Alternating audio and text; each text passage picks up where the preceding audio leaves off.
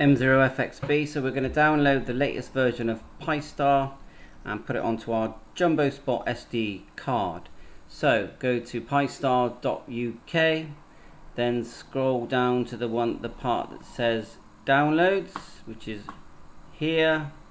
Click download Pi-Star, then you get to this list. Now I always use this one here at the bottom.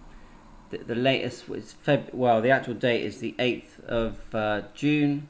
So we click this one here, version 1.4. That's the one I use. You'll get the zip file, just click it and extract it to somewhere where you're going to remember. So then you want to download this program called Balena Etcher. It's the one I always use. It works so well.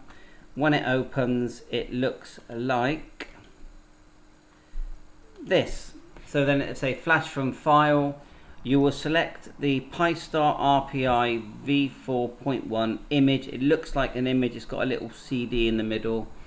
Double click it and it selects it. Then it will automatically detect the SD card that you've plugged into your computer, which you have already formatted, and then you will click flash. After a few minutes it will go all the way to the end, and like so, click yes. It will go all the way to the end, and then you need to add in your into that same SD card your Wi-Fi router, sorry, your Wi-Fi password. So the way you do this, you go back to Pi-Star, and this time you go down and you select Pi-Star tools and go Wi-Fi builder, like so. Should do it. Maybe we've already got it open here. There we are. And then this is what it looks like. You put in your username and password. So we'll just put user for the top, password, but it's the password for your router at home, no different than connecting your computer or your phone. Click submit, and it gives you a little file called a WPA file, which it will drop here on the left, and it will look like this. WPA, let's put it here, and see the way this little white file, WPA supplicant. So right click that, put open file location, and then right click it and send it to, and on this computer it will be my boot E drive here on the left. See boot here on the left.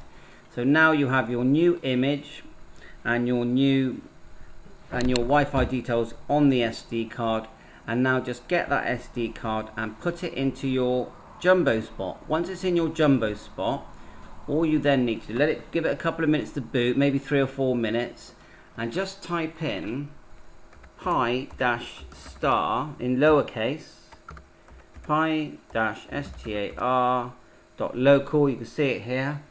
Click this and it will find your spot. Now mine's already configured, and it will find it, and then click configuration. It may ask for a password, which is Pi-Star as the username, raspberry as the password, RASPBERRY.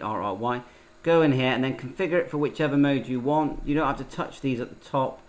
This one's D-Star mode. OLED screen is the common one, and Devotee. We'll just keep it simple. Get your frequency, your call sign in there. If you've selected DMR, get your DMR number in there, and then select radio modem type here. See it here, radio modem, and then when you apply that, it will give you the chance to choose a reflector. I've chosen reflector 1 Charlie, and that's it, and you're ready to go. Hope this helps you add your image, Wi-Fi details, and get the latest version of Pi-Star 7.3. All the best.